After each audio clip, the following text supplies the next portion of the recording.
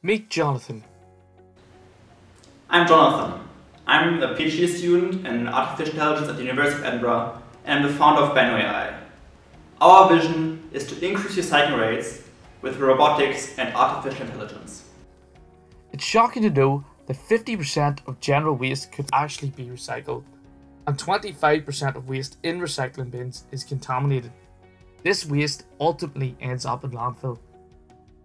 The world generates 3.5 million tons of plastic and other solid waste every day.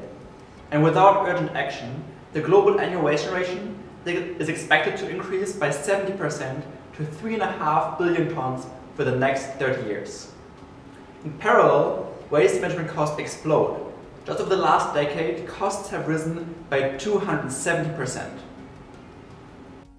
With help from the University of Edinburgh, bennu.ai are developing a bin that uses advanced AI and robotics to automatically sort your waste.